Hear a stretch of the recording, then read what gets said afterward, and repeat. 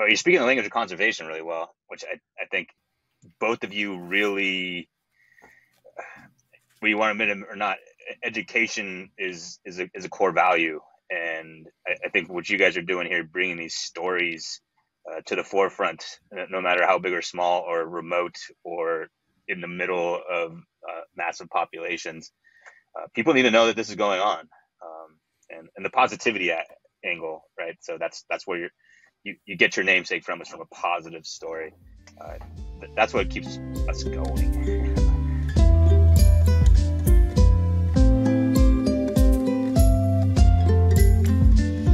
In this episode of Conservation Conversations, we're going to do something a little different, but kind of the same. We are wrapping up our mini-series, Conservation on Fire, by just talking amongst ourselves. It's going to be Taylor and Austin of Pelecanus talking with Eric Zahn, a Pelecanus board member and past episode interviewee, about what we do in regards to fire and forest health, and then it kind of just morphs into a conversation about conservation in general and how and why Pelecanus got started. So, thanks for listening, we hope you like it.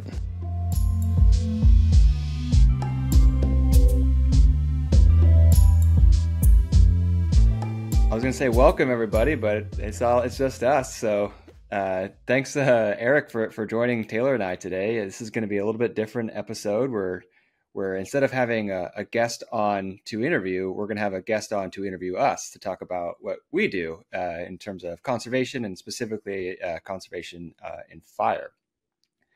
So Eric, do you want to introduce yourself? You know, you've been a past subject matter of past episodes. So, you know, if people haven't listened to that one, you want to introduce yourself, and we can go from there. This is gonna be a hot one, boys. Can't wait. So yeah, I'm a salt marsh ecologist, so fire is actually something I'm not super comfortable with. But yeah, Eric Zahn, I'm the principal restoration ecologist for Tidal Influence. We do mostly wetland restoration, but coastal habitats as a whole, and actually. I was using some fire earlier to kill some non-native plants. So fire's a super dynamic tool, something that humans have been using to benefit themselves in Southern California for many years. But now it's a concern for other reasons. So super stoked to hear about how that fits into what you guys do in conservation. Conservation is so many disciplines, right? And I think if I would talk to you guys a decade ago, fire probably wasn't at the forefront of your conservation interests. So I'm stoked to hear about what you guys are up to. We've been friends for a long time in this field, but I actually don't know exactly what you're doing every day. So what's going on? What's a day in the life like for a Parker brother? Yeah, so I guess I'll go first, and then Taylor, I can kind of pass it off to you. But again, either one of you can jump in and ask questions and ask for clarifying stuff as I kind of talk about what I do. So technically my title is biologist. I work for the United States Geological Survey in the San Diego office of the Western Ecological Research Center. And so the USGS has different science centers. What people are more familiar with is like the water and actual geology and earthquakes. Like the Earthquake Center is, I'm not sure can't remember what it's called, but it's the one up here at Caltech in Pasadena. They do a lot of volcano work in the Hawaiian Islands.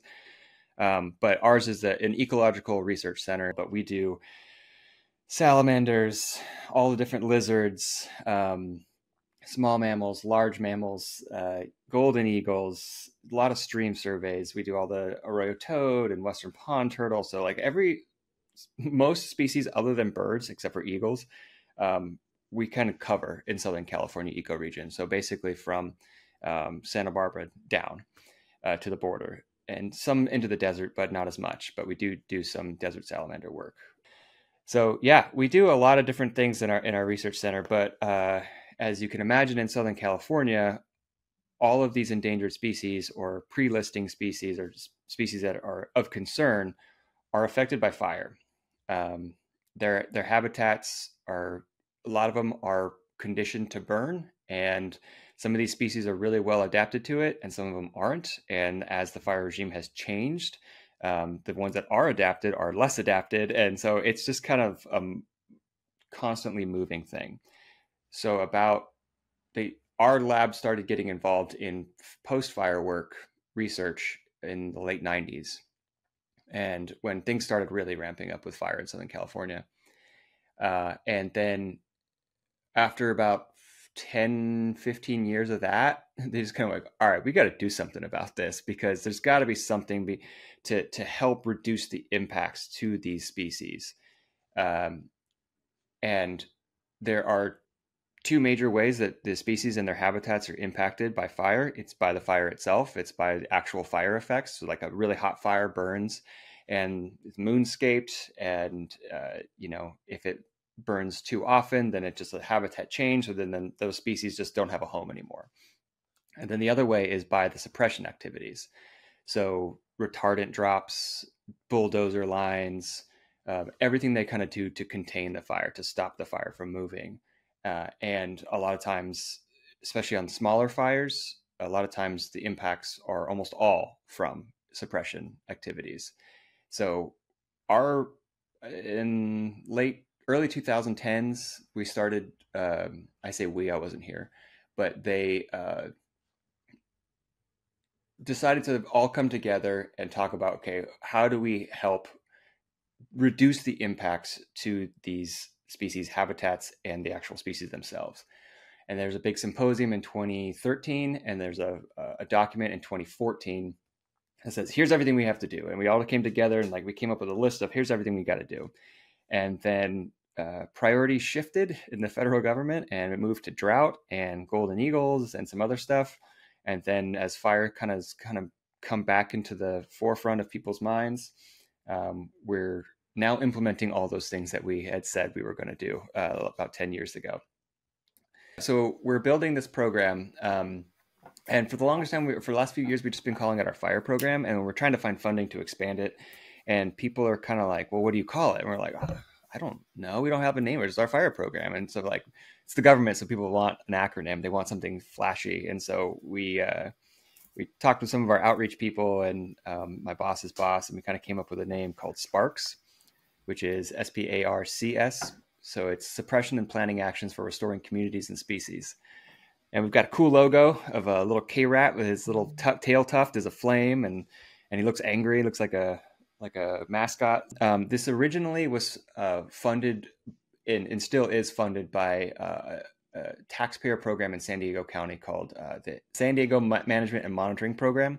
It's funded by SANDAG, which is San Diego Area Governments. So it's a whole county thing where you pay into it, and so they started this program.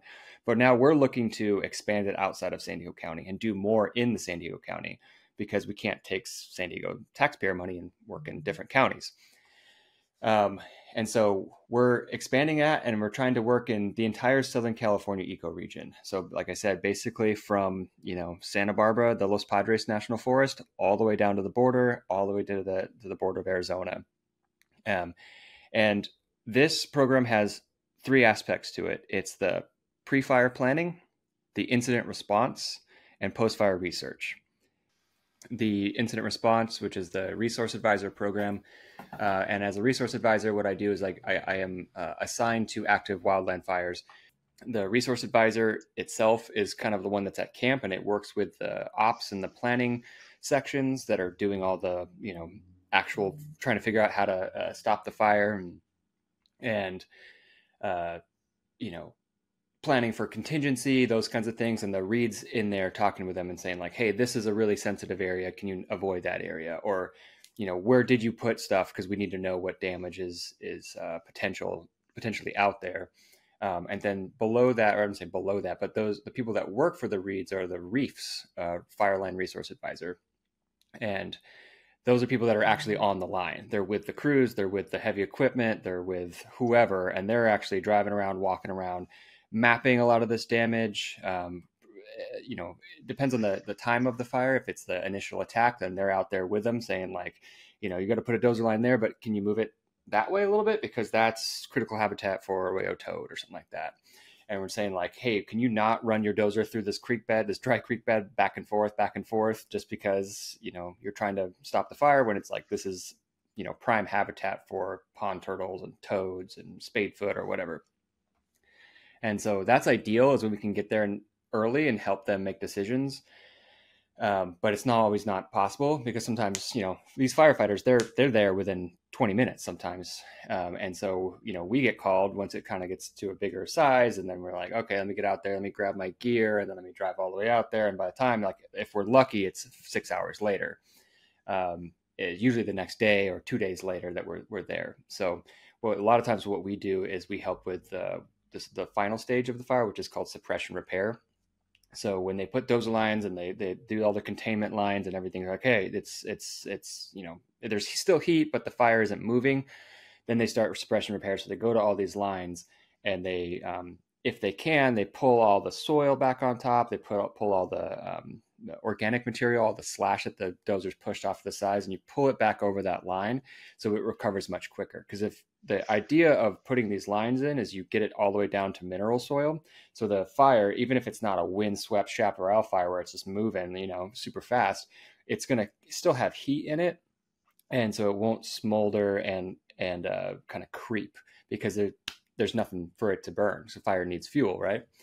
So when that they can call that line contained, they can pull all that slash and soil back on top. Because if it's just the rock and mineral soil, that's going to take hundreds of years to recover. And if they pull everything back, it could be 10 or 20, 30 years. And a lot of times this is really sensitive habitat. And it really depends on where it is. It could be critical habitat for a species. It could be like capital W wilderness, which is like makes way harder to do anything. But then the last aspect to the Sparks program is this post-fire research. This is how this all started, is, going into these areas and surveying for species and surveying these creeks and seeing like how the water chemistry is changed, and are the species still there, and that you try to do it early, and then you do it, every few years afterwards, to see how certain species have adapted or not adapted to a fire coming through. Like a good example is in Southern California, we've had those 3 fires that were in early September, and they were all burning at one time. And but the bridge fire in the Angeles National Forest in 2020, the Bobcat fire burned like 30,000 acres or 50,000 acres, and it burned up a lot of the mountain yellow-legged frog areas. And so we did a big response. We pulled a lot of the frogs out of these areas, because the fire probably didn't kill the frogs, but what happens later is when it starts raining, all that material from the hillsides just sloughs off into the creek, and it fills the creek, and there's no more creek. Or it severely changes the water chemistry, and then they die that way. So they pulled all those frogs out, and they put them in the San Diego Zoo, the Santa Ana Zoo, the LA Zoo, and the Aquarium of the Pacific in Long Beach. And they're doing head starting programs, and they're doing captive breeding, and they're trying to like keep the species alive. And then over the last 4 years now, I've been slowly putting those frogs and their progeny back into other areas, and then some of the areas back into the Bobcat fire area. So it's like, hey, this is great. We're recovering the species. And then the bridge fire happened. Sorry, the line bridge fires in the Angeles forest. That fire happened, and it burned over everything. So every good population of mountain yellow-legged frog has now been impacted again. So it's this is the kind of stuff that we do, is to go and research that and kind of track changes. Yeah, burning question. I'm just fascinated by having as we said, you're the biologist, the governmental scientist, having you out there interfacing with an emergency, right? And humans in large pieces of equipment. And I just see this phenomenon when you put people in construction equipment. Telling them what to do is often very challenging, if not an option. And especially like, hey, kind sir, there's a frog right here in this creek. Can you like not run over it? Like, no, we're trying to fight a fire here. So I want to know that part of the program, like what kind of challenges exist, and also your previous experience. You have experience being on that other side fighting the fire. Does that help at all? How do you bridge that gap? Yeah, that's probably the hardest part of the job, is conveying the concerns and the importance of these concerns to people that presumably don't care. A lot of times these people are sitting in a dozer, and they're literally, the fire's pushing toward them, and they're pushing downhill. They're just trying to go where they can, and they're just trying to stop the fire. And so in that situation, they're not worried about frogs, and we're not worried about the frogs or whatever. Life and property comes first, always. And then safety of the crews and the people involved. That's always top priority. But then our next step is like, if we can reduce impact, that'd be really great. But so that is the big challenge, is like, how do you get this across? And I started this 10 years ago. 2015 was my first fire up in Oregon. And even since then, it's changed drastically. People actually care. And I think it's because of just the growth of the READ program, and the more people work with good reads throughout the nation. This is a national program. The more they realize that we're not out there to be stop signs. Good reads, I should say. Good reads are not out there to be stop signs. It's all about compromise. It's all about understanding that they have their mission, they have their objectives, but we have our objectives, and we're just trying to figure out where they align. But like I said, we're not out here to say, no, you can't do that. That's why it's called resource advisor. We're advising. We're saying, hey, I know this is the best line. This is the most direct line, but can we not go direct? And can we kind of make a little bit bigger, so more will burn, but the, 7 blade wide dozer line won't go through a vernal pool, or whatever the resource is. Or there's also a lot of cultural resources. And so we can say, hey, there's a cultural site right there. If you bulldoze that up, it's now gone forever. And like I said, it's changed a lot. And even just in the last few years, where we've started the Sparks program and we're working with CAL FIRE in San Diego, we have a great relationship with San Diego CAL FIRE, and our CAL FIRE relationship with CAL FIRE in Riverside is really getting better. Like I said, it is hard to say like, hey, this is the last population of Hermes copper. Can we not bulldoze it? And they're just like, I don't give a about a butterfly. But it's like, okay, but objectively, there's no difference between putting a dozer line here or there. It's just an extra quarter of an acre that's going to burn. So can we put it there? So it's a tough one. And like I said, it's gotten better, and definitely gotten people where you're pointing in your face and yelling, and you're like, it's okay. So it's that is the challenge of the job. Do you ever have to choose between resources? Like, like if you go there, then it'll impact this and that. But if we go there, it'll impact this and that. My favorite thing is this. So, we're going to go in that direction. Do you ever have those choices where there's a lot of resources and you kind of just got to not pick your favorite necessarily, but, the one that's the having the biggest challenges, like you said about the butterfly? Yeah. I've never experienced like, hey, there's an arroyo toad population right there, and there's a butterfly habitat right here. Which do we choose? It's not like the trolley thing, the trolley problem. But there is definitely like, okay, we have to prioritize what our resources are. Like, hey, this is keynote checker spot, critical habitat, and we know this is the best population in Riverside. But then just south of that is capital W wilderness. It's the Beauty Mountain BLM wilderness. It is like pristine habitat. There's mountain lions. There's all this cool stuff. It's kind of like, so what is more important? Yeah, community or species is always one of our biggest debates in this field, right? Are we trying to protect communities and keep them intact, or just because one species is using this spot and it's not that great of a community, but it's really serving this one species, does that take precedence? Yeah. And so that's where we just kind of have to work as a team. And I think, like you said, the hardest part is the communication with the team. But what comes with that is they say, what do we do? And you have to say what we're going to do, and you can't go, you can, but it's like, usually they're just going, all right, cool. Well, I'm going to go do what I want then, if you can't give me an answer. And so you have to answer that question right away. And so the hard part, again, I keep saying that's the hard part. I guess it's a difficult job, but is you have to answer that question. And so they're going, hey, I saw on your map that there's a population of a rare plant here. What do we need to look out for? And you're like, I've never even heard of this plant before, but you're like, I'm the expert. Let me tell you what to do. And you're now the subject matter expert for keynote checker spot, for some rare plant or a arroyo toad. And so you kind of, it takes a lot of, flexibility, and just kind of, like Star Wars, like, remember your training. You're just kind of like, I have ecological principles in my head about what is important, and those can apply to a lot of different things. And so you kind of have to like really quickly go back to your basics and then build up your decision from there and go, okay, yes, we would like you, or actually it'd be better if this burns. And we have a lot of areas like a burrowing owl habitat. Let it burn. We want it to burn. We don't want bulldozers going through there and uprooting all their little burrows. Same with the small mammals.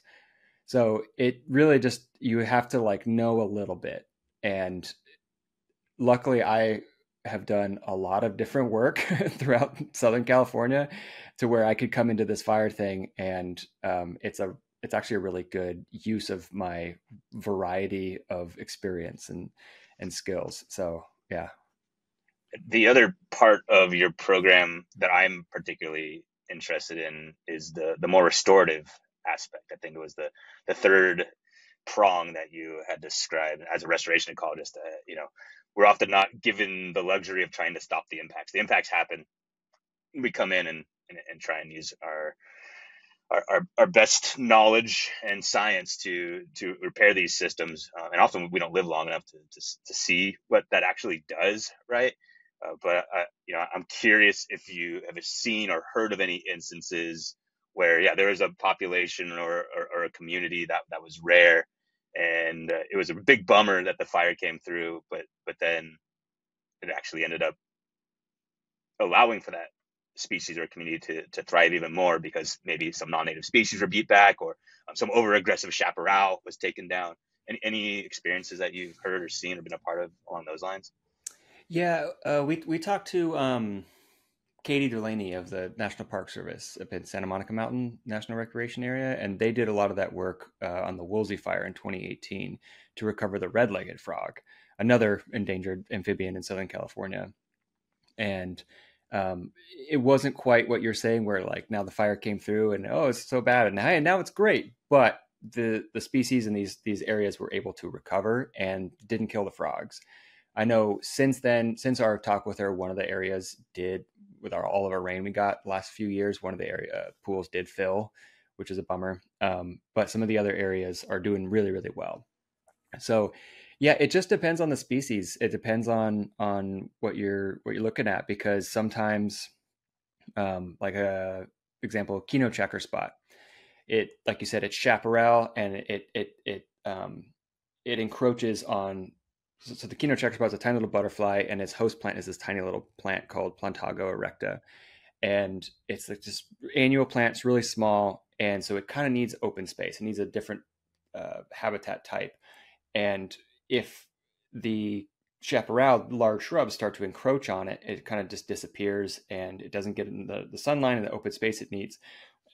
And so that's part of the fire ecology of the regime here, is that fires come through, they burn it, they open up everything, they regenerate all of that, those nutrients that burned end up in the soil, and then those fire follower species come back, and it opens them up, and so then their species, their populations can thrive. So that is one where it becomes an issue. Is just recently out in Riverside, there's a really, really good population of Kino checker spot that burned last year on the Bonnie Fire, and you could see the line where it burned, and then this year the Nixon Fire burned right up to it, and so, which, if it burned right up to it, it's like whatever, but it did burn within the fire footprint of the Bonnie Fire. And so that small, acre or two, whatever it is, in that Kino checker spot critical habitat, those butterflies are probably gone because it burned twice in 12 months.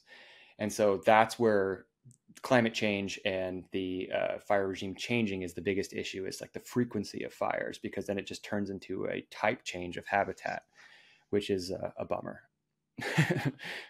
that frequency is real, and the size of these fires as well, I think, is leading to having places burn more frequently than they would have in the past.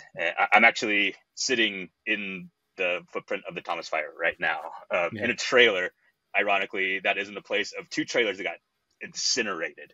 Luckily those trailers were full of rats. But that fire came through, hot and heavy, and it created this awesome moonscape here. At the time, in 2017, the Thomas Fire was the largest fire in California history. And, everyone was like, wow, that was a big fire. Now it's probably lucky if it's in the top 10, right? And so how will you respond? How can you have the resources to respond to these fires that have these big areas that they're consuming? And then there's multiple large fires that happen at the same time in many instances. How do you have a response team for the ecological aspects with so much going on, so much space?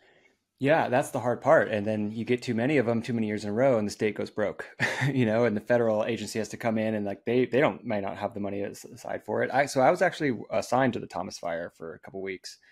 It was over Christmas, and I worked all over, all the way from the back end where the condors are to the front end where you live now, and it was vast, and there's just a spider web of dozer lines on all these ridges that we had to go, check and make sure there was no damage and, kind of, prescribe repair for it. But that's a good question because that's actually part of our program. I said the incident response is the resource advisor program. Is I am coordinating the Southern California cohort of resource advisors.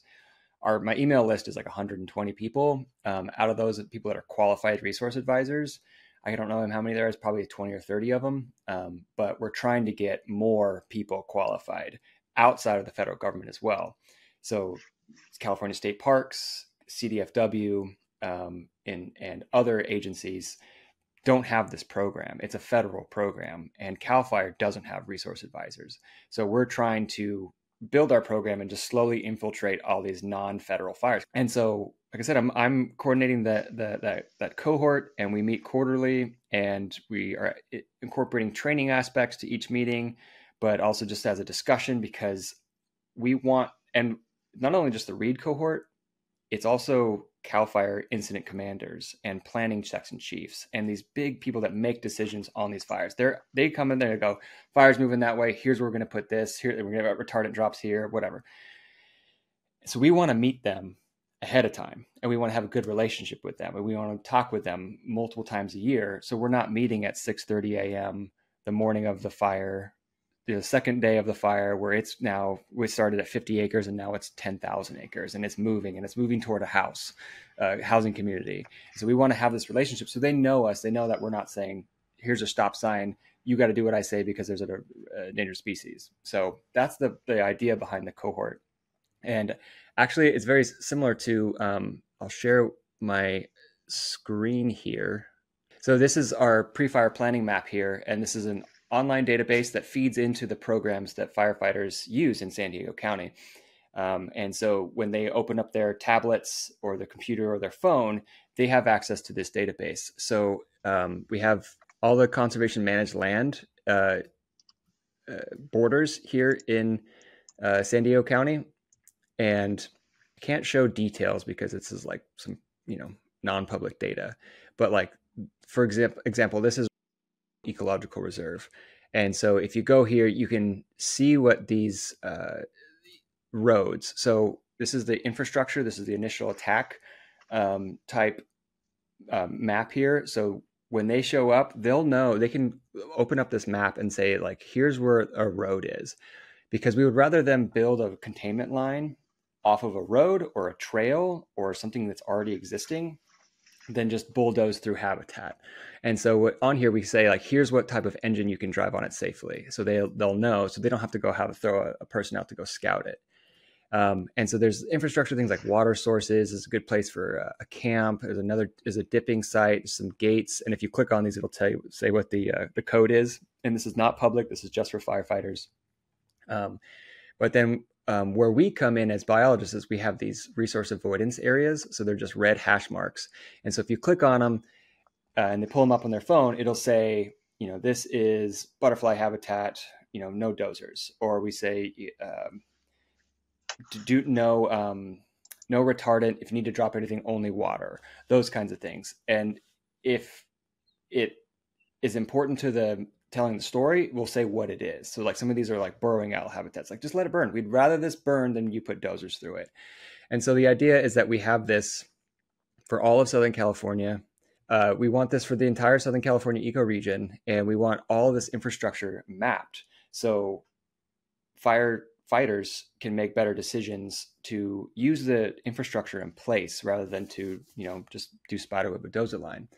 And then the flip side of that database is our second database, which is the resource advisor database that we use as resource advisors to go out there. And we have a lot more specific data. So like, I won't turn it on because it takes forever to turn on, but it slopes over 40%. So if it burns through like a really steep area, we need to know, because then we need to look at what's below that. If it's critical habitat for toads or something, then we know that next time it rains, that's going to get filled in. So we might have to do some sort of mitigation there. All of the species of concern for animals and plants, we have this data here. It's pretty big. This database is getting updated soon. And so you can click on each one of these. It'll tell you what it is. So this map helps us make decisions on repair, and it has a lot more detail than the first map. And like I said, here's critical habitat. So each one of these is critical habitat for a different species. Like out here is bighorn sheep.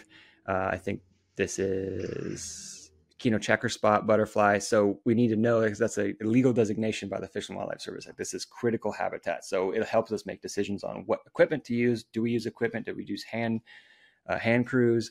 Those kinds of things. Ultimately, the whole thing is to reduce impacts to species. Isn't it crazy how we work with people like all the time as conservationists, right? It's like, you think you're a wildlife biologist or you're a botanist and you'd be like dealing with animals and plants. But no, it's like we just deal with people all the time to try and achieve these crazy, as you mentioned, hard missions. I was really interested to hear about your capacity building aspect, and trying to get more people doing what you're doing is a very specialized thing. This program that you started, and your knowledge, and Taylor, maybe you can jump in on this too, like the importance of mentoring people and sharing. The only way that we're successful in our conservation efforts is by sharing. And it's like, if you work for Silicon Valley, you're trying to keep the secrets for yourself, right? So that you can do better than other people, and it's this competition. And we know that we can't do it by ourselves. So we have to teach other people and bring them along so they can help us do our bigger job. That seems like a critical path for so much conservation, and for this as well. Yeah. I totally agree. And I think along those lines too, Austin, I have a question for you. Like, when you're out on a fire, do you mind talking about what that looks like? What is that day to day? Like, what is that? Talking about people you're working with. Are you solo? Are you flying solo? Are you out there for a couple hours and you just check out? Are you out there for 16 hours? Are you working with all kinds of people? Because it's kind of to Eric's point, I don't think a lot of people understand that. I mean, you do have a weird job. You're not a firefighter, but you are a firefighter. You are a wildlife biologist, but you're not really doing wildlife biology. Like, what does that look like? No, yeah, you're right. It's a very strange thing. So yeah, the day to day briefings at 7. Sometimes it's briefings at 6, and so you usually start around 6. Excuse me. You usually start around 6 a.m. Go to briefing, and it's like everyone that's important is at this briefing, and they go through the whole list of like fire behavior, weather, all those kinds of things. And then you do division breakouts. So they break out those fire perimeters into the divisions. And if it's a big fire, they do branches. So then you get separated out into your division. And if you're lucky, you know where you're going to go that day. So you go talk to that division supervisor and you say, hey, I'm going to be out here looking at this. And they go, great.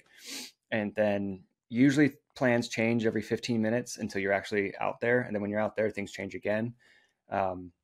So you do the briefing, and then usually you go to grab a quick breakfast. You go back to your reed trailer or reed tent or reed circle in the dirt, and you kind of either pair up or you check in back in with the rest of your team if you have a team. I've been the only reed on multiple fires, so kind of just like I'm just flying solo.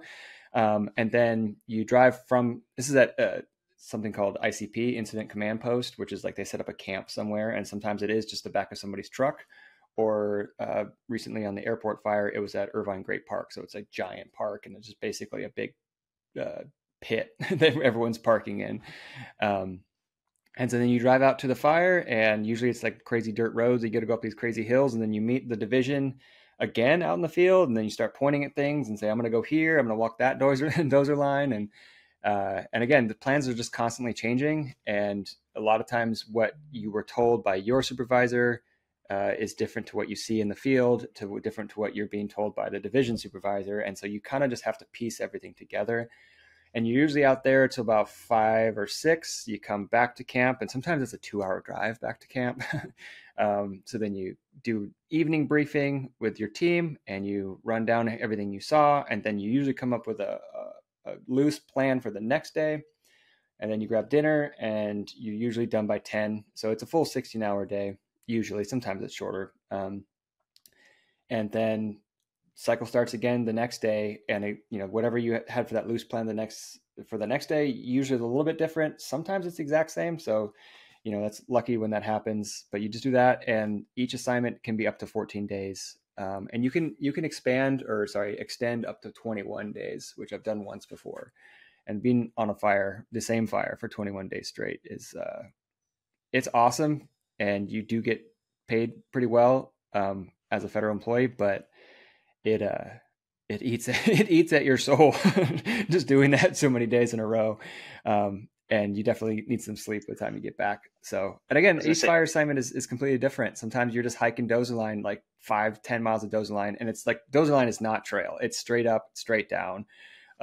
And you're just doing that all day for 10 days straight. And sometimes you're just kind of driving around looking at stuff and sitting in your car waiting for someone to call you on the radio. So you have the radio, so everything goes through here. And it's all about safety and accountability. And, the last thing anyone wants to do is to, lose their life or get injured because they're trying to save a butterfly. So, yeah. Yeah, I was going to say, it sounds like you really got to like it, because it's hard, long, and probably hot and smoky. Yeah. So you really got to like what you're doing and really believe in it to get out there and get on the front lines. Yeah, it's either super hot or super cold. Like I said, that Thomas fire, it was free because it was over Christmas. And, you know how it is in Southern California or in December, like you get those cold snaps, and it's super dry at the same time. So that's why these fires start. So like, you wake up and you get out of your tent and it's 40 degrees and it doesn't get up above 60, which, isn't that cold relatively to the rest of the country. But if you're outside and it's windy and you're like, this is freezing, and you're like going up and down, like you said, if you're near the fire, you're just breathing in smoke, or, a lot of times, like I said, those dozer lines, they go down to mineral soil. So when you step on it, it's like moon dust. It just puffs up and you're breathing in dust all day. So yeah, it's, it can be really hard, but I really like it. I think it's really fun. As I said, I don't really have like a specialty in terms of what I do, for biology. And so this has just kind of become my specialty, is this like a specialty of generalization, but geared toward fire. And that's one of the things I wanted to talk about. I really find the field of conservation fascinating because of all the different disciplines that are involved with conservation of natural habitat. And having both of you here, you have two different stories of how you got involved in conservation, and two different approaches. Austin's probably more prototypical in his academic path initially, and his interest as a biologist. But then Taylor, I love your story as well of your academic path, and actually now you surpassed us by leaps and bounds academically. But you started off in a different realm, and then fell into the social conservation end of things. And so yeah, it's funny that we have a hard time defining ourselves sometimes, because we've tried and done so many different ways to just get into conservation efforts and help them along. No, I agree. I think that's what's so cool about this field, is it's so varied and there's so many different things you can do. You can be really interested in fire recall, or you can be really interested in and if you want to just become a small mammal biologist, you just got to it's going to suck for 10 years. You're not going to make any money, but you could eventually become that small mammal biologist if that's all you want to do. I have ADD, I guess. So I just kept bouncing around, and in the end it worked out for me because every job I've had in the last few years, last 10 years has been, you're just the catch-all. Hey, help us with these permits, help us with these proposals. Yeah, fire, sure, okay, so I just kind of end up doing that. But like you said, Taylor started off doing something completely different and just taught himself. So yeah, I'm tired of talking. Let's talk to Taylor. Yeah, Taylor, how the hell did you end up where you are, man? What are you up to these days?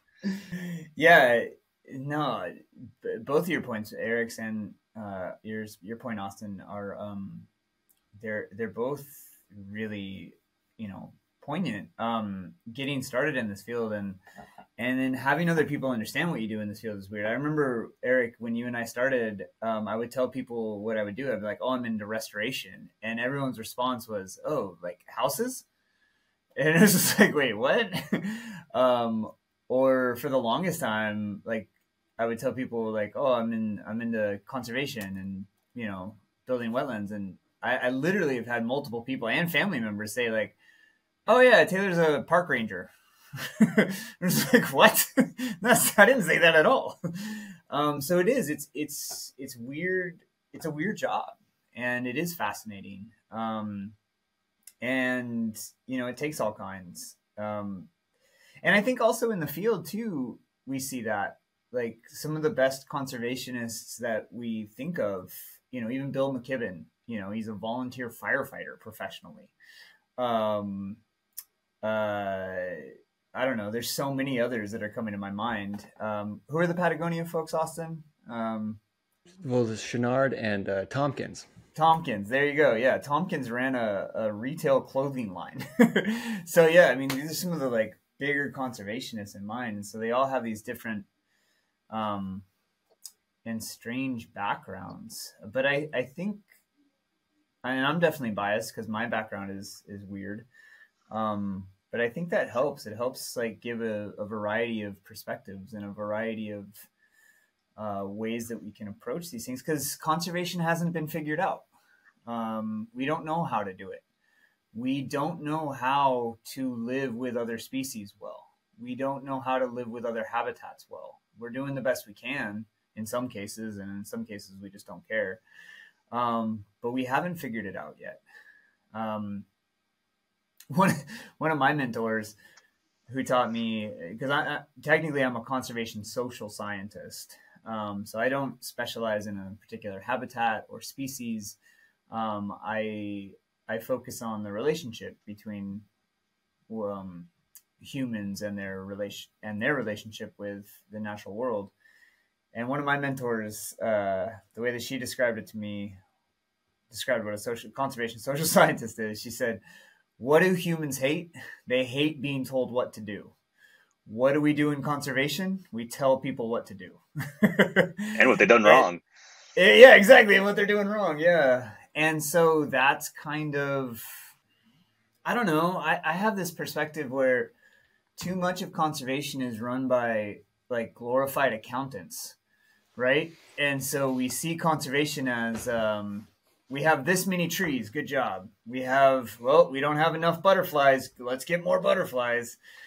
And is that science? I don't know. It kind of just feels like glorified accounting. And for me, the coolest people in conservation are the firefighters that are working to, save the butterflies, the people building the wetlands up and down Southern California, but all those amazing heroes around the world.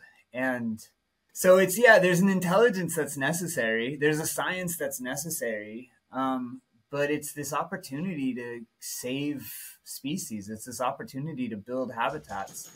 It's this remarkable job where we get this, without waxing poetic too much, we get this opportunity to do things that really humans haven't had the opportunity to do before this last generation or two.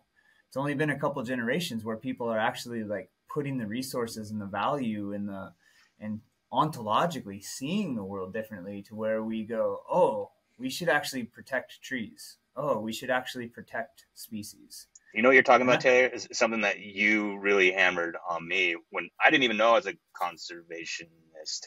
I was just a academic, right, that liked to study plants. And you started teaching me about the culture of conservation. And and that it often doesn't exist and someone has to create it. Otherwise, nobody knows what the hell they're doing. Yeah. Yeah, no, I do think it is a culture because it is weird. It's very different. People that, I think it was Katie Delaney actually, when we interviewed her, she said, everyone I know, everyone I work with is trying to save the world. Like, what other profession is like that? That's a weird one. Well, and it's also weird too, because now other professions and expertise are getting involved. Like we work with, we did the interview with Peppermint Narwhal. It's artists saying, yeah, how can I take my skills and help? You know, and obviously we're conservationists, but we're doing a podcast, so it's a similar kind of thing where it's like it's not just nerds looking at a computer screen anymore. We're still nerds looking at a computer screen, but it's a lot of other people trying to help. Yeah, and E.O. Wilson, you know, R.I.P. He called it consilience. And so for him, it was the scientists figure out the truth in the world. And the humanities, and the rest of us, we figure out how to deal with that truth. And, you know, we can figure out how many, you know, what are the population dynamics of a butterfly or a wolf or whatever. But then how do we figure out how to live with those wolves? How do we figure out how to live with those butterflies? And, you know, at what point is an endangered butterfly so important to us that we're going to change the way that we fight fires or change where we build homes? But I think even to the culture component and where the culture actually can speak to the larger culture, American culture, global culture, whatever, is almost flipping the script a little bit and not saying like, oh, well, why is this butterfly so important? But then like actually saying like, holy hell, I get to work on a butterfly. We get the opportunity as humans to care about something that's not us. That's a level of altruism that you don't see in other like aspects of human culture. Exactly right. And you know what I love about talking to Taylor again as a more science academic person is he comes in with all these quotes from these books I haven't read, and I don't know how much your listeners know about like where he came from originally. What's your original degree in, Taylor? Your first degree that you barely got. Look at what's behind him. Yeah. Yeah, no, I dropped out of school I dropped out of my undergrad 3 times because I couldn't figure it out. And eventually, probably against my own will, really, finally finished my undergraduate degree in comparative world literature. And with an emphasis on, hold on, here's how pretentious we can get. With an emphasis on cultural studies, comparing the magic realism art of Russia to the magic realist art of Latin America. So conservation minded. Well, yeah, I mean, that was far more interesting to me than, it's ironic now because I teach at Cal State Long Beach, the place where I got my undergraduate degree, and I teach environmental science. But when they were building the environmental science program, it was so boring. It was just like they wanted to talk about economics. And that is so critical. It's so important. It's so necessary. And I'm finding myself fascinated by it now, like genuinely on an intellectual exercise. But that's not going to speak to the heart of why you're doing it. Like, that's not going to speak to like when you're on that random Tuesday when you're having a hard time waking up in the morning and being like, oh my God, I got to go do my job. Because no matter how amazing your job is, you still got to wake up and do it when the rest of the responsibilities are there. And it's not going to be like, oh man, I can't wait to run that algorithm. It's going to be like, oh dude, like I get to see this endangered species come back from the brink of extinction, or I get to protect this habitat that has been under threat for decades. And that's special. And that's actually, people like ask me all the time, like, you know, what's it all about? What do you get out of it? And it's those I'm living the dream moments that keep me in this field. Because it's hard. The things I have to do to run payroll, to do actually a lot of the economics crap, you know, just to make a living and give other people a job. It sucks. But then there'll be that moment where I'm paddling across the bay and heading over to some dune somewhere, and I'm like, hey, wait a second. I'm getting paid to do this, and I'm making an impact that's bigger than me, and I'm sharing this with other people that I like, and we're going to go back and tell stories about this years from now. That's the living the dream moment. And that circle in the dirt, or the tent that Austin has to sleep in, those are places you'll never get to go back to, and you never would have gone to if it wasn't for what you do, right? The places that this conservation world takes us, those living the dream moments, that's the win. That's the success in my mind. It's crazy because, like I was saying, so my normal, half of my job is this kind of like basically administrative work. So I've now, my title is biologist, but I'm now like a contract specialist and a budget specialist, and I write proposals and I build budgets, and I'm like, I was never trained for any of this, and it's like not as fun. But when I get those fire assignments, or I like, hey, we need you to do some field work this spring, I'm like, okay, and like I can just be out there and just be like, oh, that's all your problem now. Good luck with that. It's like, I'm going to put my out of office on my email, and I'll be back in 2 weeks, and I can help fix those problems later. But right now, not my problem. Well, but even then, though, the budgets that you're working on are budgets for rare species. And so even then, like, I mean, and again, not taking anything away from that, because it is hard. It is really challenging. And, all the Zoom meetings and budget meetings that we have, they are necessary and important. But it's also recognizing like those are still budget and Zoom meetings that are for rare species. And that's a very different experience. And underlying that, the paddling across the bay, the golden eagle outcrop, but even the budgets and the computer work, I think there's something that goes with that is foundationally psychological, is like a meaning and purpose. And that meaning and purpose that comes with this job is it's hard to replicate.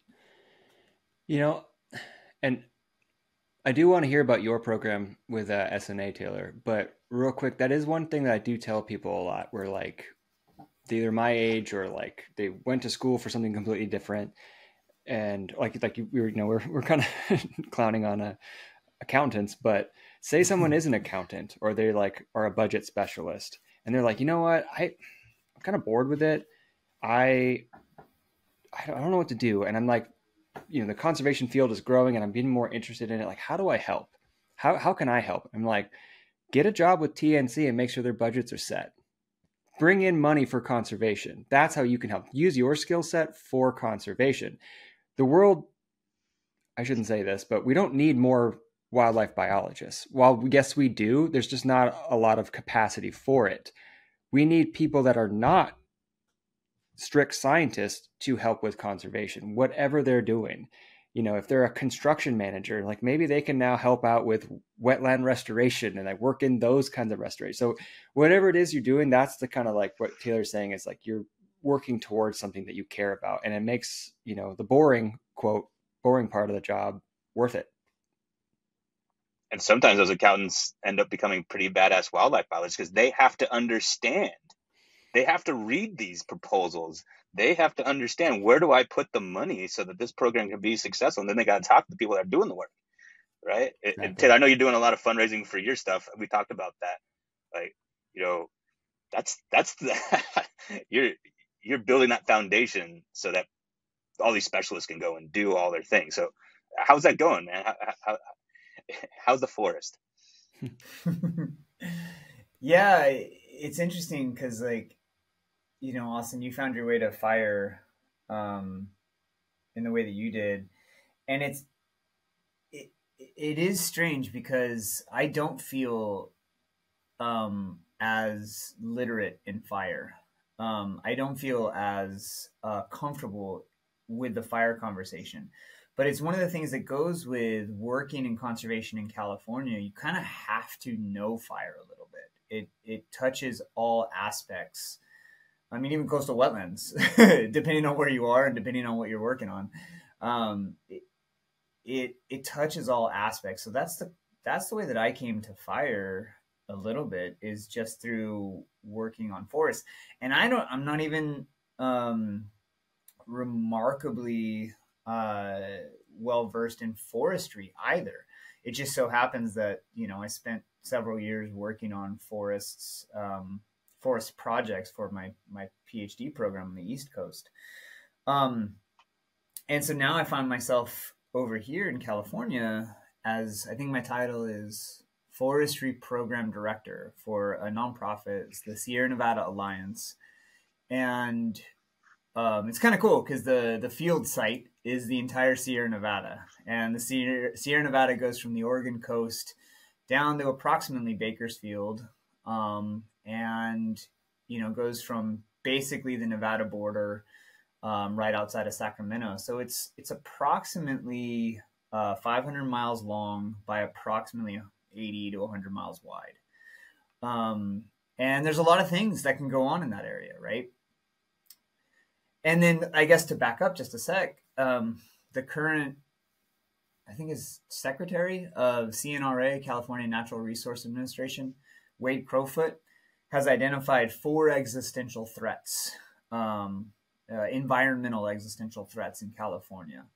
And they are sea level rise, extreme heat, drought, and catastrophic megafires. And other than the sea level rise, you know, all 3 of those things are in the Sierra Nevada, and they either have a, you know, great originating factor from the Sierra Nevada, or are greatly impacted by the Sierra Nevada. So the Sierra Nevada is this mountain range that is globally renowned for the majestic views and so many different components. Wildlife, big trees, big gorgeous rocks, so many things, Lake Tahoe. But it also, over the last few years, has just been just hit so hard by these massive fires. And so much of California's water, you know, potable water, comes from the watersheds that originate in the Sierra Nevada.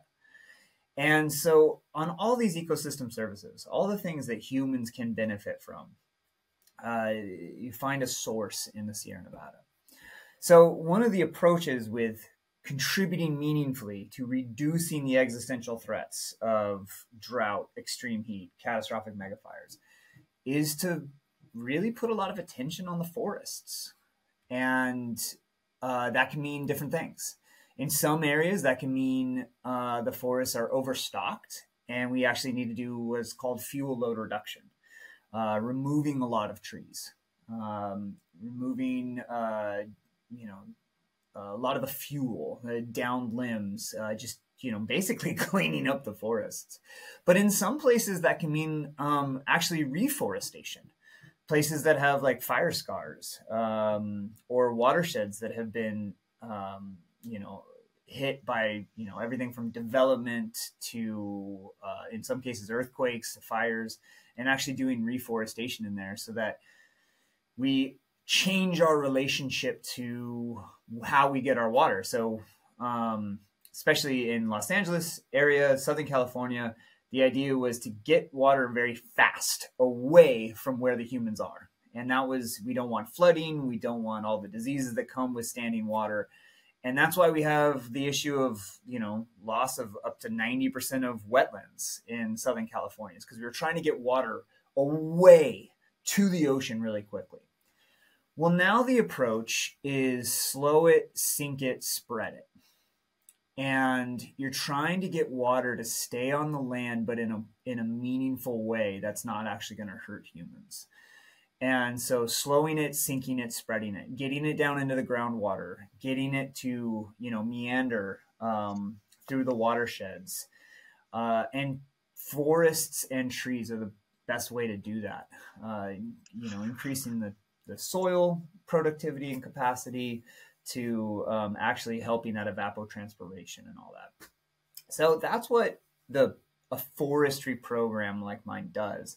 Is it puts people out there working on these sites for those, you know, ecosystem services that help the humans, but then also the not humans. And so my program specifically, The lion's share of our work is I manage a workforce development program where I train future forest health professionals, current forest health professionals, and training them to be the next leaders, in essence, in the forest health world, whether it's here in California or elsewhere. And so it's not an entry level program. It's a mid-career, early career program where we train folks that know how to work in forests. They know how to run chainsaws. They know how to deal with fire. They know how to plant trees, but they might not have those other skills. They might not know how to manage a budget, for example. We go into the accounting thing. They might not know how to manage a multidisciplinary stakeholder meeting. They might not know how to communicate well what they're doing. And so we train folks in those kinds of components. So I have right now, we just went through a couple changes. So I think I have 14 staff on about 11 projects throughout the Sierra Nevada. And so it's, like I said, the Sierra Nevada is large, and we're, other than just short of Oregon, we're pretty much spread throughout the entire area. And our metrics for the year are just coming in. So I'm putting them together now. So in this last year, our team has been responsible for putting 2.5 million baby trees out into the world and putting those out onto the ground. And I think we're at about 800 bushels, the last calculation I did. So bushels about 60 pounds. So 800 bushels of cones that have been collected for future reforestations. Because I have a couple people working at some of the larger nurseries, tree seed orchards, and some of the tree nurseries that are kind of the epicenters for that reforestation. I have a quick question about that, actually. When you're collecting all those cones, are you selecting for any kind of resilience to bark beetle, fungus, any of those kinds of things that have damaged the forest over the last 20, 30, 40 years? Yeah, they're doing some cool things. The cone collectors, so we work primarily with our strongest partner is American Forests. And American Forests, I'm probably going to get it wrong, but I think they are the oldest conservation nonprofit in the United States. I could have that wrong, but they're a very old environmental nonprofit, really amazing. And, started with a relationship with forests and trying to protect forests. And they've got a remarkable leadership team that is very innovative, and they are trying to do some really cool things. One of the cool things that they've done is they've created what they call their Cone Corps. And so it's a team that they're just now developing the protocols and how to go about collecting these cones. So that is one of the metrics that they're looking for, is like, what trees do we go for? But then it's also open to the caprices of the environment. So for instance, last year, the cone collection was dismal, but that was strictly because the trees weren't pumping out cones. And this year, my team worked for I don't know how they put in as many hours as they did. All of them are exhausted. They worked like June, July, August, all the way through September, just collecting cones like crazy. And everything from, they do really rad things. They have these like amazing slingshots that go on these like long sticks, and they shoot these like lines up to get into the trees, and they climb the trees and they go through and they actually collect them to different, just a variety of collection methods. So these are amazing humans that are climbing these trees and doing the best they can, trying to search out the trees that they want for that next generation. It's pretty cool. So you're telling the kids at home that keep climbing those trees, because one day you got a job collecting cones. It's weird, but it's true. That's exactly it. It's weird, but it's true. That's a job. Yeah. And again, it goes back to all the dynamics of what a conservation biologist or person in conservation may end up doing at any given day. to get the job done. It's a common theme of people we talk to, like, hey, how did you get started? And so like, oh, I was outside just like in the dirt grabbing, you know, things out of the mud, and my parents were like, what are you doing? And it's like, and I just kind of slowly, that's what I did for work over 20, 30 years. And it's like same thing, like I like climbing trees, so now I'm a tree biologist that collect cones. Yep. Yeah. Yep. No, that's it. Well, and that is exactly it. But when I hire people, that's what I say. It's necessary but insufficient. So yeah, you love trees. That's great. Everyone and their mom loves trees. What makes you different? And it's like, well, I know how to climb trees, and I know how to identify the cones, and I know how to get that done, and I can do that for you. All right, there we go. And so it's adding this passion to kind of what you were talking about earlier, Austin, is like, okay, well, say you're an accountant and you want to get into the environmental world. You have a skill set that very few folks in this world have. And so that's that marriage between the two. So you definitely don't want just the accountant that doesn't have any knowledge whatsoever, but you definitely don't want the person that just like, I love nature and I love to hike.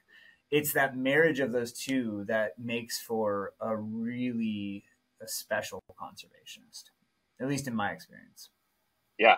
And your experience, Taylor, is really special and unique. You have pretty much been a part, except I don't think you've worked for the government, but you've been in academics for longer than you want to admit, right? You work with a lot of nonprofits, some small ones that were frustrating, but you learned a lot as part of them. You started a consulting firm, and you've done a lot of volunteer work yourself, just going out and saying, hey, here's a thing, I'm going to go out and be a volunteer. How has that played into, you know, the challenges that you're facing now with this large, massive forest that has so many unique problems? How does being so multidisciplinary in your background and the organizations you work with help you? Yeah, man, it is true. It is longer than I'd like to admit working in academia. But all these different components, I don't know, my brain goes to a couple places. First is I didn't intend to get into conservation. Like I said, I got into it because I was protesting the Iraq War in 2001 or 2002. And I was out on a march, my very first march with a sign, and I was like out there and I went, oh, this isn't really doing anything. And I was like, well, wait a second, I'm not really doing anything. How do I contribute? How do I contribute meaningfully to, you know, the world? And I tried a bunch of different things. I tried, like, I volunteered at a soup kitchen, bringing food to folks that, you know, didn't have access to food. And that was not for me. That was beyond my capacities. The next thing I did, I volunteered at a children's hospital reading books to sick kids. And I did not have the emotional capacity for that either. That's got to be so hard. Yeah. And I think I tried like 2 or 3 other things. And then I signed up. I saw like an ad in a paper. It was like, help this native plant garden. I had no idea what that was. It shows how old you are. You were looking at the paper for a job. Yeah. Yeah, that's the gray in the beard. And I just showed up, and the guy gave me a hose, and he said, just water the plants. And I just started watering the plants. And then like 8 hours later, I was like, oh, hey, I'm done. He's like, you're still here? And then I showed up the next day, and he's like, you're not going away? And it was just something about it that I found interesting. Maybe it was because I wasn't dealing with people or something. I don't know. But and then I just kind of went with it, and I realized like, oh my God, there's all these different humans working with sick kids and working on anti-war stuff or on this, and all of those are valuable, but that's not me. That's not my strength. And for whatever reason, nature, nurture, whatever it is, I found my path with conservation. So, and I kind of got good at different aspects of it. But I think that helped inform, I don't know. It's always challenging to do a post rational analysis on, you know, why you did what you did, but it does help inform. Like I don't see conservation as like a natural science field. I see it more as a social justice experience. And I think because of that, I see it. Yes, it helps. It has an anthropogenic contribution. It helps humans. But far more than that, it helps the non-human parts of our world. And for me, I think that's just social justice in an extended circle. And so how that relates to the work that I'm doing, I don't know. I found my path through so many different things and so many different interests that I have. And I don't see these arbitrary barriers that we have. So for instance, when I was working in the East Coast, when I was working on my PhD, I was helping to, I don't know what to call it, understand a 20,000 acre forest that was under threat of being lost to development and under threat of being lost to a variety of poor management strategies. And there was a fear of it being clear cut to death. There was a fear of it being lost to like the Walmart developments. And as we were going, the first thing that I did, I was like, well, who are the different stakeholders in this? And then when we pulled together the stakeholders, I realized that none of the indigenous people were identified. And so I started talking to a lot of folks, and everyone told me, well, that was so long ago that the indigenous people lived here that they're kind of irrelevant to our current day management strategy. And I was like, oh, okay, that's fair. You know, because like, where do you draw the line? Should I look into the saber-toothed cats and the mammoths that actually lived here 10,000 years ago? Like, well, you got to draw a line somewhere. So I understood that. And as we were going through the project, I realized more and more that the understanding and protection of this forest involved understanding the history of the people that lived there. And it used to be a land that was a cotton plantation that was run by, that was worked on by itinerant white folk, poor white folk. And then before that, it was slavery agriculture. And we weren't examining that. And so I had to look into that, and I had to talk to the ancestors of the enslaved peoples that worked that land before it was a forest. But then I was like, okay, well, before it was a forest, it was a cotton plantation. But before it was a cotton plantation, it was a forest. And who lived in that forest? And we realized that it was the Cherokee people. Oh my God, the Trail of Tears, in essence, started at this forest. And so I was like, I would be doing this project and my own research a disservice if I didn't call them and ask and see what their opinion was. And that was a 3-month negotiation of calling them and seeing like, hey, can we talk about this? And finally, when we got there, the first thing that they said to me, they said, you're the first white person since I think 1812 to call them and ask for their opinion on the management of this land. And right there, that opened up, oh my God, you guys keep records that long? Oh my God, no one else has asked you for your opinion on what this land is? What is your perspective? So that perspective had never been integrated before. And so through some of the work that I was able to do in protecting this forest, we were able to integrate multiple voices that had never been of concern before. And that is now informing how the management of the forest and the valuation of that forest is occurring.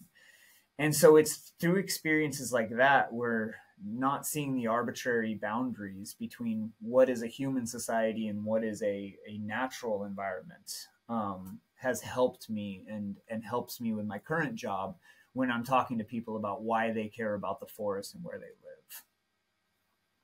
Yeah, a lot of time in academics, Taylor. But I love it. I love it because, yeah, you had to go through that, right? And when we take on these higher education projects, you're put out there and you care more about this project than anybody else, and you have to dive into it. You got to figure out your ways, and you don't realize those intangible things that you're learning that are going to help you actually in your professional world of how to solve problems. right? So, Yeah. solve big problems that nobody cares about except for you. Yeah, that's a great way to put it. Because people say like, I unfortunately I've reached an age where people start asking me like, hey, how do I get into this field? I'm like, oh man, one, I don't know how to answer that question. But I always just kind of say it's like what we're just talking about here. Like, Taylor and I have a wide variety of experience just kind of inadvertently because we just couldn't figure out. Really, I was trying to figure out how to get paid to do what I was doing. So I was just bouncing from job to job being like, I'm not making enough money or I'm not making any money. So how do I get paid?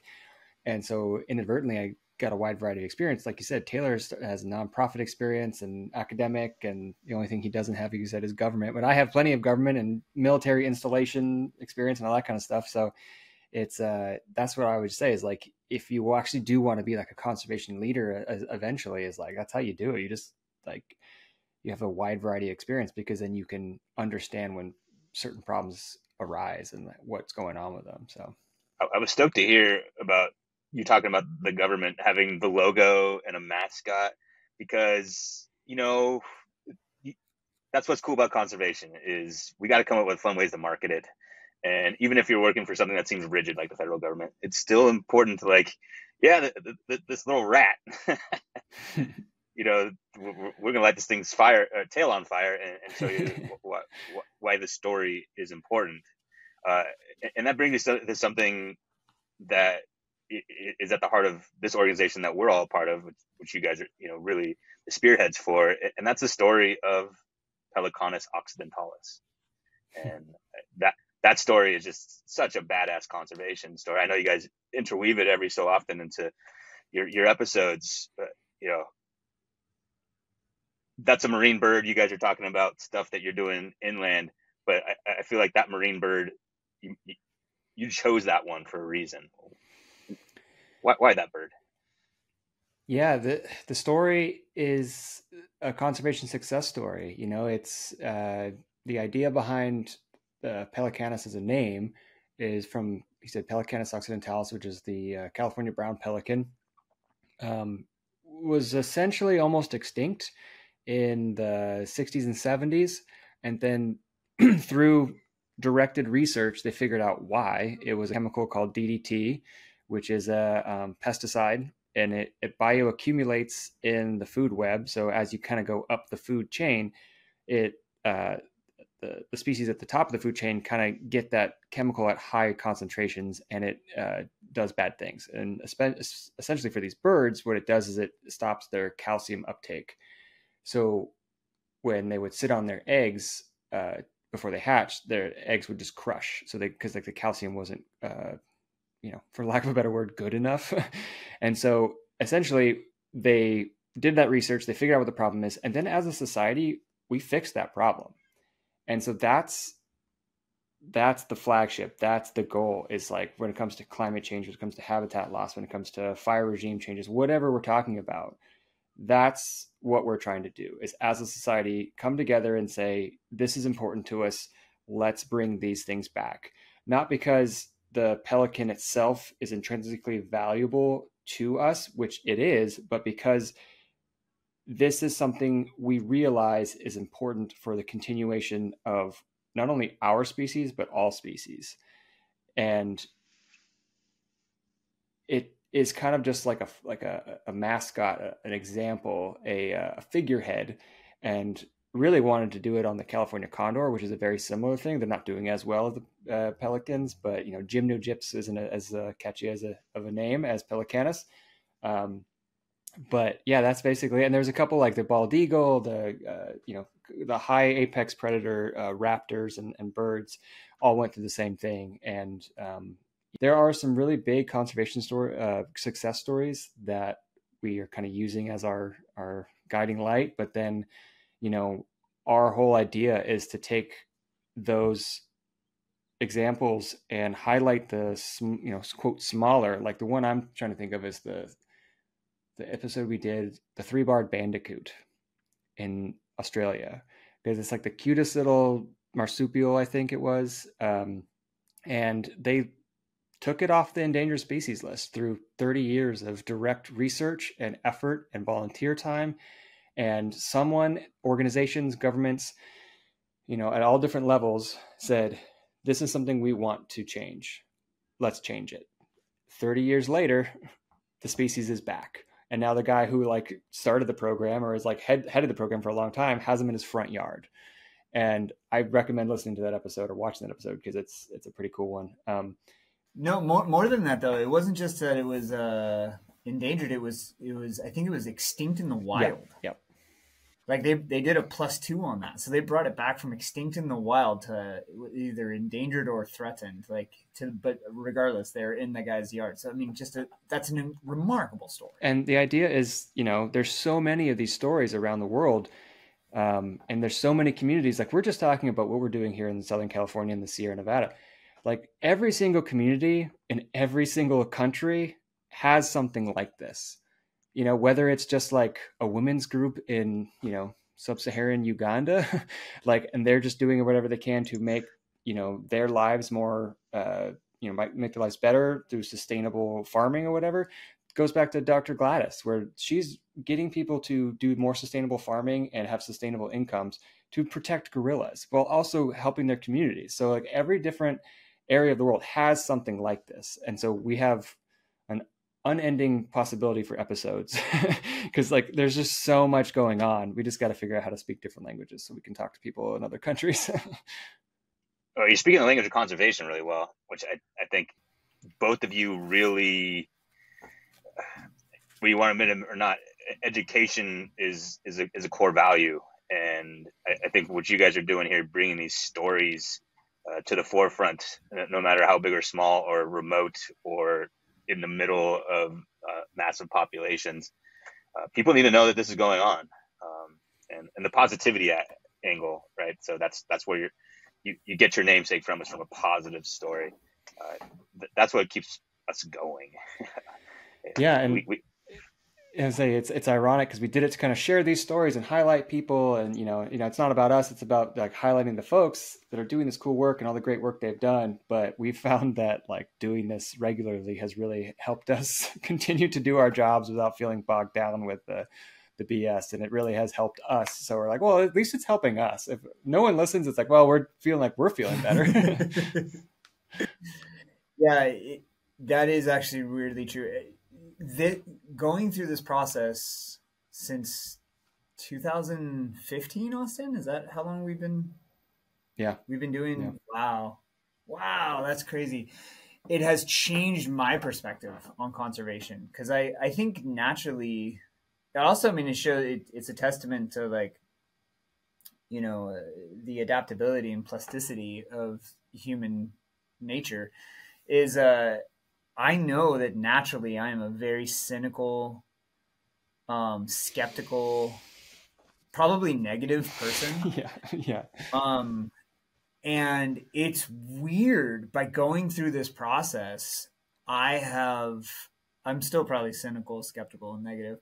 But it has greatly affected how open-minded I am. How I'm now, like, my default isn't anymore like the world is screwed and it's all over, like, which is where my head was when I started. And so it has changed the way that I see the world to the point now, and it feels weird saying this. Thich Nhat Hanh just came out with a book just right before he passed away a couple years ago, Zen and the Art of Saving the Planet. And he was asked, when he was doing his Vietnam War protests, the one that he was nominated for the Nobel Peace Prize for, they asked him, how can you do this in the light of all this death and all this agony? And he said, I don't see it that way. I see the world is perfect and it's still worth working on. And to have somebody say that in the light of like everyone is getting killed, is just an astounding thing. But he then carried that over to his work with environmental stuff. And, he was then encouraging people, him and his priests and monks were encouraging people to see it that way instead. It is actually perfect as it is, and it is still worth working on. And when I first read that, I was like, you are nuts. And it's because of this work with Pelecanus, and influences like Thich Nhat Hanh, that I'm more and more seeing the world that way. And that's weird to me. Like I would never have guessed like that's how like that has changed my perspective from such a cynical person. So Yeah, definitely. You guys are two of the most analytical people I know. when you're analytical like that, and I talk to you guys about things all the time. Like, this is so wrong. Like, this needs to be fixed. And often we talk about things that we can't fix or even try. Yeah. But it's good to see people taking on those things that are wrong and fixing them. And then obviously sometimes in our day-to-days, we also get to, create solutions. Behind the veil a little bit, if there is a veil for Pelecanus, I think one of the other aspects that's just super rad about it is the group of people that you've brought together. Yeah. And clearly we're like conservation brothers. Well, you guys are actually brothers, but I consider you guys like, you are my conservation friends, right? And we become friends through our passion for natural systems. But we have other things in common. And I think the Pelecanus board is cool because we all have these different interests. So we were just talking about the MBA to start off our last board meeting, which is fun. And that is also what's great about our industry is you meet people and it's not always like super tight and buttoned up. Like, we're just going to talk about biology or, conservation. You get in the field with these people and you find out more about them and other interests and things. And that's really fun about our industry. I get to share myself and learn about other people, which has its other rewards, right? Yeah, we've got a great group. We've got a lot of people that are really influential in conservation. Like, we've talked about all the work you guys are doing at Tidal Influence, and we've got some people that work at the San Diego Zoo, and we've got some people that are not even in conservation, but they are really, really like helpful and like programmatically, but also just like coming up with ideas and brainstorming just because they're coming out from a different perspective. So yeah, we love the group that we have, and it's we were talking about this at our last board meeting. We're proud of what we've built. Looking at the numbers, we're not as like big as we want to be because we want these stories to get out to as many people as possible. Not for like and like, comment, subscribe kind of type of things, but it's also like we just want to share these stories. But we're very, very proud of what we've done, and it's with that group we've been able to build something pretty cool, and that's all Austin. That's all your vision too. I remember when because originally we weren't a nonprofit. Austin just wanted to create a podcast, and then when we decided to go and turn into a nonprofit, I was talking to Austin, and I said, okay, the last thing you want to do is just fill your board full of a bunch of friends. You want people that actually can contribute to like the mission of the organization. And what did he do? He created a board full of all of his friends. But the cool part about that is that all of his friends have amazing skills and abilities to help to meaningfully contribute toward the betterment of a nonprofit.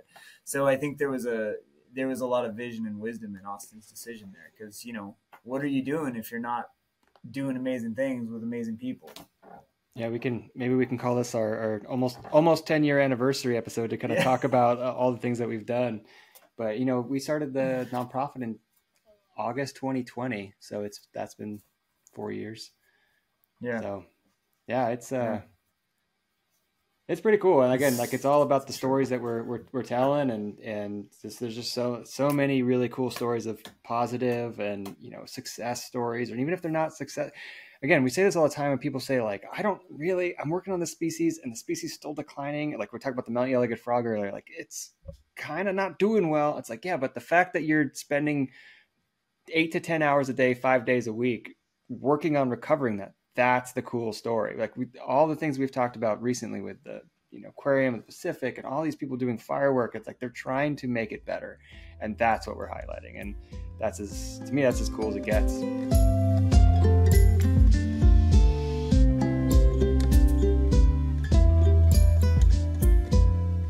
Thank you again for listening. You can find our website at pelecanus.org.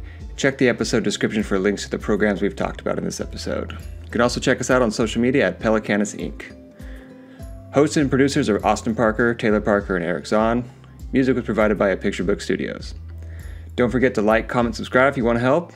Thanks again. We'll talk to you next time.